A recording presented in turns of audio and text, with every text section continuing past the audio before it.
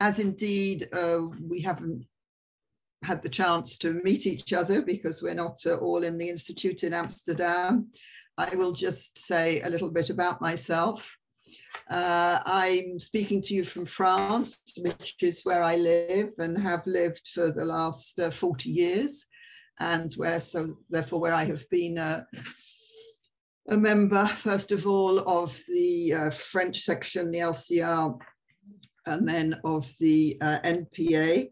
But I came here at the beginning of 1982 from the British section. So that's why I'm speaking to you in English, because Britain is where I grew up.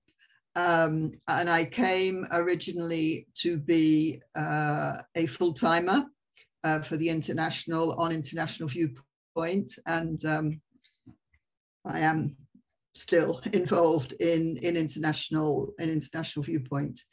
So I was a student and feminist activist, therefore, in the early 1970s, and given the period, rapidly became convinced of the need to be in a political organization, and a revolutionary internationalist one, given that we're talking about the period of Chile and the counter-revolution, and then the revolution in Portugal. So I've been a member of the Fourth International because it was the British section that I joined then. And I've also been a member of its Women's Commission for almost as long. So, as I said, then I came to Paris. I was for over 25 years, I was not a full-timer, and I was a teacher in the French school system, remaining politically active. And with leadership responsibilities. And now I'm retired, so more or less gone back to being a full-timer.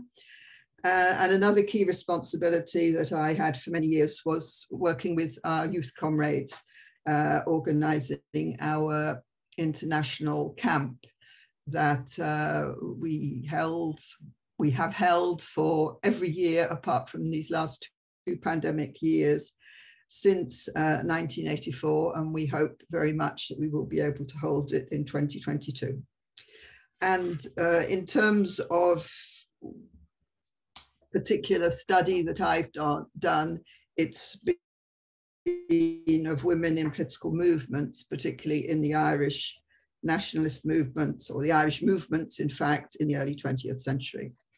So this is rather, in a way, the conclusion of the school, because it's talking directly about ourselves, the Fourth International, what we are, what we do, and what we aim to do. And so obviously, from that point of view, it is building on the reports that you have had over the last 10 days.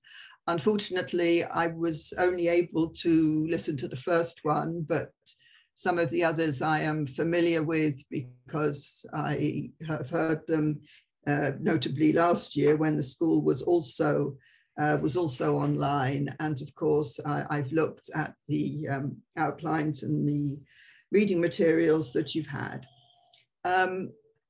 Obviously, as you would have been told at the beginning, when we had in-person schools, they were longer. And we were able to have days, for example, on specific regions of the world, which made it easier or more obvious, perhaps, how we can illustrate the abstract concepts and general trends that we talk about, and how those are useful in understanding different regions of the world, but how also you can't just generalize and therefore think that everything is going to be the same everywhere. And therefore, speaking at the school is a two-way educational process. It's not just those of us who've had the occasion to be able to learn from others and our experience in the international and bring you the result of that. It's also obviously part of the process of us continuing to enrich our own understanding and our own knowledge. So I'm going to start with, as it were, the general or abstract need for an international, And I will talk a little about the founding of the Fourth International, but this is not obviously going to be a history lesson. In the reading material, you will find more detailed explanations of the whole process of the Fourth International, and I will, and therefore mainly devote the second part to the Fourth International today, what our strategic goal is, how we think we're going to get there, what our experiences are, and what our balance sheets are. So obviously you've already heard Ana Cristina from Brazil, for example, on the question of imperialism today, and other reports that have also spoken about the international situation.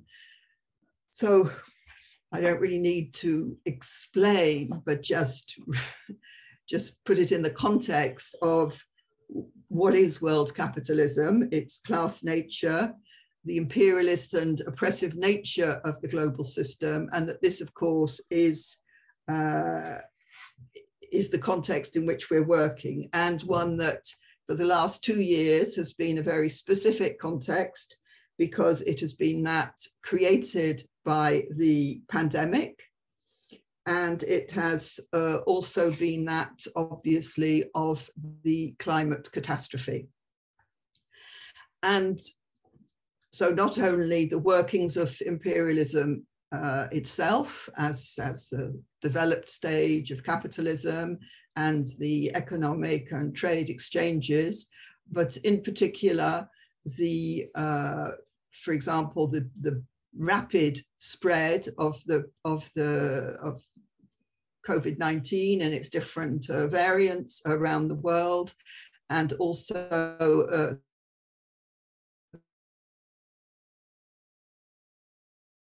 underline in what way our world is very much globalized, and how we share the same concerns. For example, the pandemic brought to the fore the role of essential workers, who are very often women workers, who are very often workers from other marginalized minority, ethnic, and other communities. All the government's inability to deal with the pandemic and to find ways of protecting their populations against it, because of the inadequacy of the health services, because of the cuts, because of the drives to austerity in the neoliberal period, and also the way in which the pandemic has been used to enable very authoritarian responses. Obviously, the whole question of health passes, vaccine passes, obligatory vaccination, vaccine mandates for certain sectors of workers is a whole discussion that is going on in many countries. But what we can agree on, first of all, is that the problem is how to convince people and have governments have, for example, taken all the necessary measures to actually convince rather than impose people to get vaccinated. And of course, the question of the lifting of the patents on vaccination, on vaccines, so that they would be freely available throughout the world. And we've seen what the result of that is with the development of the latest variant in southern Africa. And in the same way, the climate catastrophe, which obviously was not helped at all by COP26, because the measures taken are totally inadequate. And I'm sure that Mareka went into that in great detail, but they also show to what extent we are facing the same problems. We are facing the same problems of inadequate response, and that again, like the pandemic, but in general, like the workings of the capitalist system, it's something that cannot be changed on a country by country basis. And therefore, there is a real need for international movements, for international demands, international solidarity and collaboration. And as I said, what we're seeing growing on the other side, despite the defeat of Trump, which was a little break in that, is that authoritarian responses are growing, the feeding of conspiracy theories, the anti-vax, and all these things. Here in France, we have the latest example with the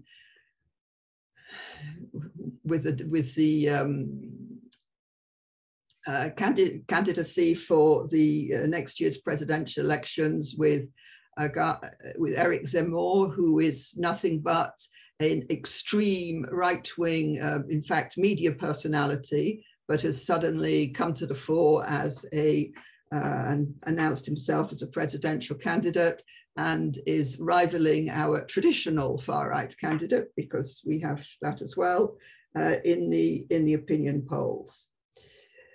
So it's true that it's a grim situation.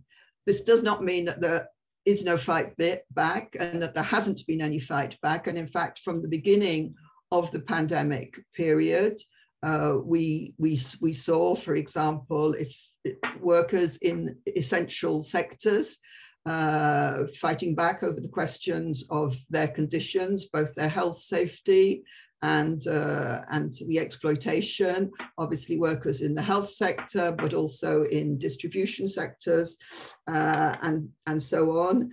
We've also, at the same time, this situation has not, for example, driven the Bolsonaro out movement off the streets in Brazil. We've seen mass movements for democracy in Hong Kong, in Myanmar. We saw the massive movement of the Indian farmers, which has indeed won some success in forcing the government to withdraw the laws, the three laws against which they were fighting. And what is very clear, and what we should all be very clear on, is that each small victory somewhere is a victory for all of us. In the same way as a defeat, we all feel it, we should also feel the victories.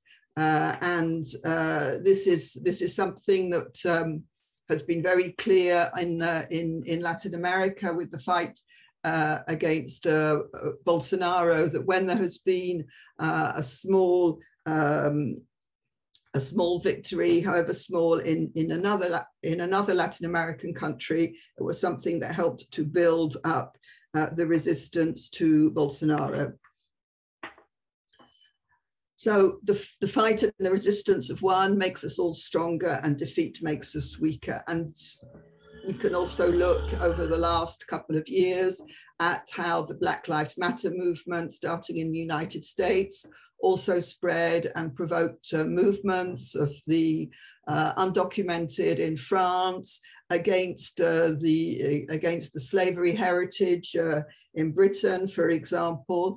The way that women's movements arising notably in Latin America also spread massively, or the way that the Me Too movement has spread around the world. So despite the very unfavorable situation, and of course the catastrophe that is the climate and the ecological situation, because we also remember should include the fight against extractivism, notably by the indigenous peoples in the Americas. There is possibility of struggle. There are movements that are developing, new proposals, new demands, new understandings of the ways in which they and their environment is being exploited and destroyed by imperialism. And it was in a similarly catastrophic, obviously not exactly the same,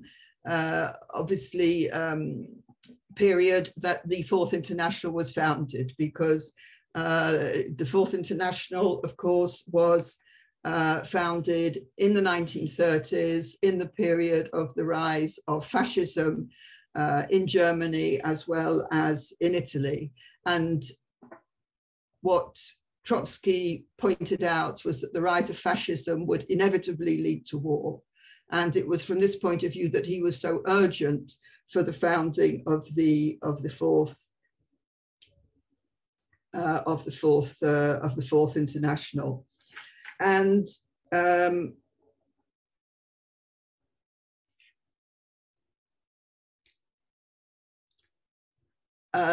so we're in a similarly urgent situation, and therefore the question of international organization in a general sense is really posed. I spoke about the resistance movements that there have been in the last few years. Of course, it's not new that there is international resistance. You may have heard of or remember, for example, the rise of the global justice movement through the 1990s, and the way in which that enabled us to return to some discussions on strategy, on where movements should be going after a period that had been very difficult at the end of the 1980s and the beginning of the 1990s.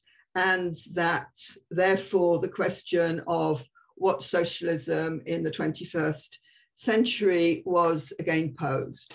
There were hopes that some of those questions would be taken forward, for example, by the experience of the left governments, what has been called the pink tide in Latin America, but there again, ebbs and flows. The situation of Venezuela has not been, or Bolivia has not just been a forward march. So we are in a very chaotic situation, in a situation of big crisis, where even the future of our planet is posed, where there are forces on both sides, but for the moment we are not in, despite the struggles, despite the mass movements we have seen, there's not been anything that has been a tipping point to change and to place us in a more favorable situation. And as I said, the Fourth International, in fact, this is the sort of situation in which it was founded, and also perhaps explains something about why the Fourth International has never been, as were the Second and the Third Internationals, an international with mass movements in key countries. So to talk about the Fourth International as such, it's the fourth, so it came after three others. So what happened to the three others? So the First International, which, as you know, was in the period of Marx and Engels' lifetime, was in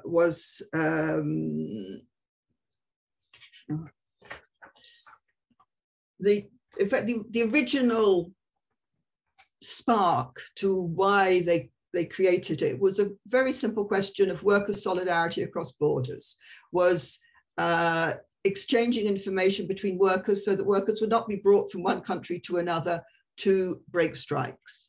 And so this is a principle, obviously, of international organization and why it's important, so that solidarity across borders can be built on the side of the working classes. But it was a very disparate organization of very many different types of organizations, more trade unionist, more political, with different political orientations, and so on, and came to more or less to a natural end. The Second International, obviously, was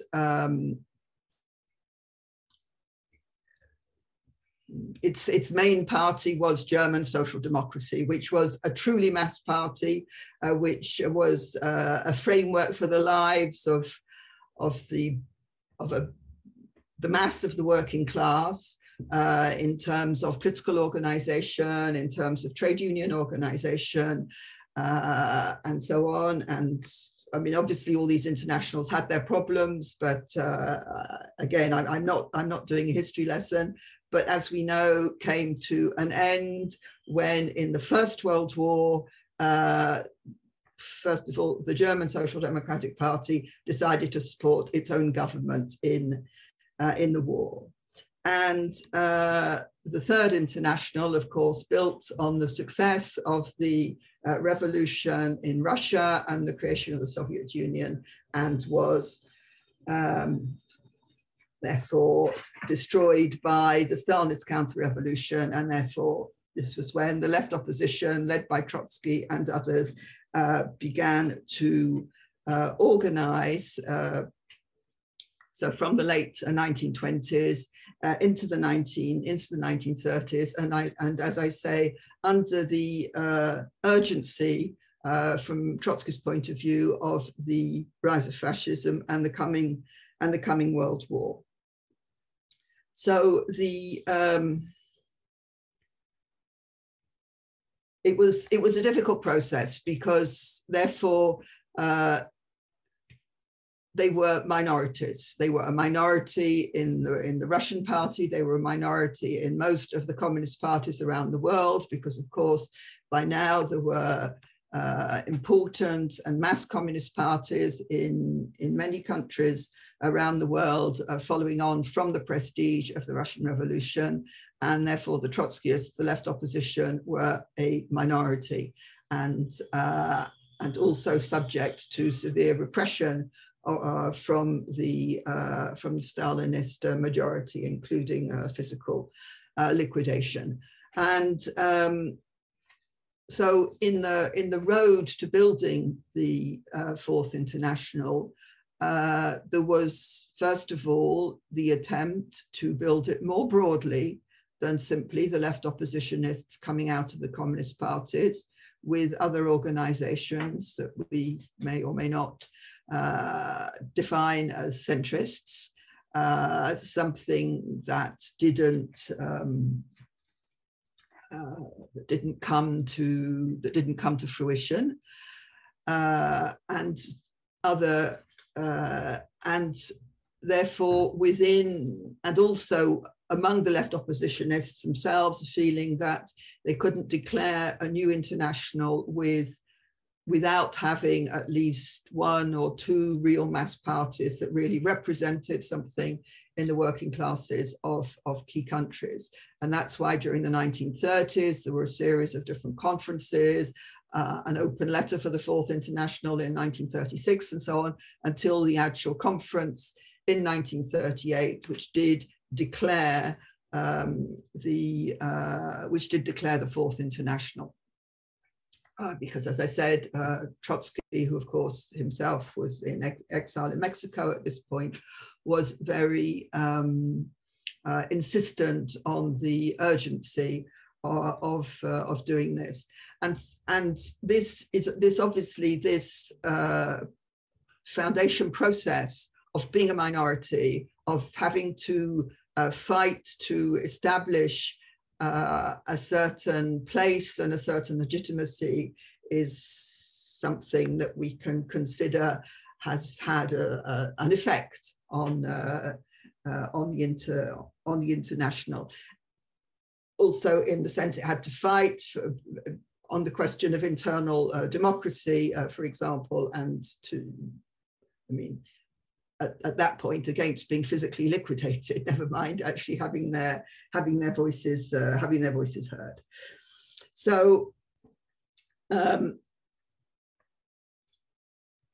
of course, the International was founded, and almost immediately the war broke out, and of course created a very difficult situation, a complex situation. It was not like the First World War. It was not simply an inter-imperialist war, because it was also a war against fascism. It was also a war against occupation and so on. And of course, although Trotsky started with unconditional support for the Soviet Union when there was the Soviet-Hitler Pact, that obviously made that more complicated. So it was a difficult period. It was a difficult period politically, and it was obviously a very difficult period practically, physically, for the International.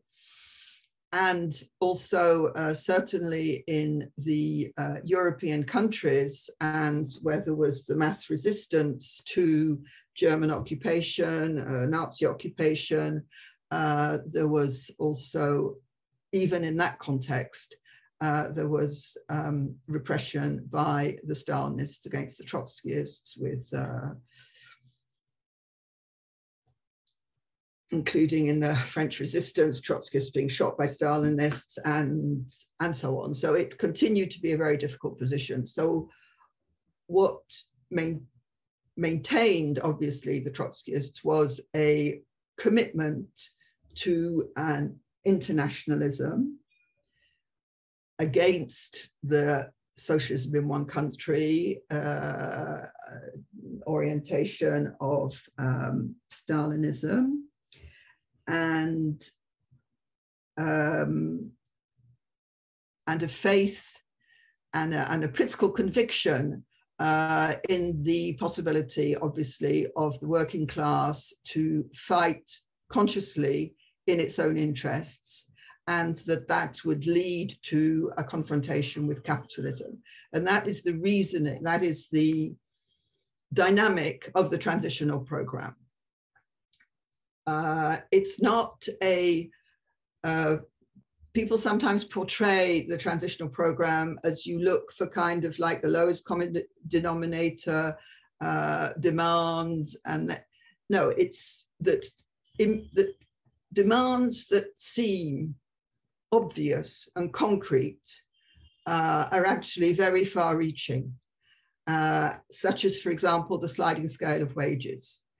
To propose to workers that wages should go up automatically as prices go up is a very obvious, simple idea to grasp. But obviously, in fighting for that, you are actually fighting the whole dynamic of capitalism. To say that banks should be nationalized, similarly. And so this was what we call the transitional method, that as workers, that convincing workers of these basic demands, which seem very obvious, could lead them, can lead to an actual confrontation with capitalism. And so it was on this basis of this conviction of the need for internationalism, of the possibility of the working class, that the small forces of the Fourth International did continue to struggle and to exist through this difficult period of the Second World War. And even in fact in the early 40s, they managed to have some sort of conference in Europe, but there was actually, the rebuilding obviously came after the war had ended with what was at the time a significant organization, the SWP of the United States, which, having been in the United States, had been less physically destroyed by the war, and also had people who, because they were in the were able to travel because they were in the armed forces, and so on. So there was a rebuilding of the Fourth International after the Second World War. It was still a very difficult period because the Communist Party had come out of the war with a big prestige from the resistance. So in countries where there was a mass Communist Party, it was still difficult for the Trotskyists to establish themselves. So we had different attempts in doing entryism in the French Communist Party or in the British Labour Party. The American SWP continued to build itself as an independent organization. In Italy, it was entryism in the Italian Communist Party as well. There were different groups in Latin America, in Asia. There's obviously a lot of history that I can't go into all the details of. There are different things that you can read that will go into this period. The Memoirs of Livio Maitan, which exist in English, French, and Italian, Histories of the International by Pierre Frank, and so on and so forth. And it was because it was a difficult period. It was also a period of splits and people leaving. So there were different strands, obviously, of Trotskyism that developed around Nahuel Moreno in Latin America, and also Posadas in Britain, around personalities of Ted Grant, Jerry Healy. In France, there was Pierre Lambert. So, I mean, originally, obviously, everybody had been in the International, but different splits at different times took them out, and there was a split, 1953, that was overcome in 1963 and led to the Fourth International, of which we are the continuation, and as it exists today, and which is why to some people, to older generations on the left, was known as the United Secretariat, or USEC, because that was the leadership body that was created at the time of the 1963 reunification. And one of the important points of the reunification in 1963 was the recognition of the Cuban Revolution. Obviously, so the question of Cuba and the Cuban Revolution obviously has a general political importance for the left. It also therefore has this particular significance for us. Obviously, the Cuban Revolution was not an isolated event, in the sense that in the post-war period, after the effects of the war, combined with the effects, in fact, of the post-war boom, economic boom, there was a general development of national liberation struggles around the world, but also generally of a radicalization, a student and youth radicalization, of which I'll talk about more, and also a radicalization including in the working classes. It was also a period of big workers' struggles. As Ernest Mandel was fond of saying, in fact, workers go into struggle when they think they might be able to win something, and they're more likely to win something if there's an economic boom if there's general prosperity, because the employers will be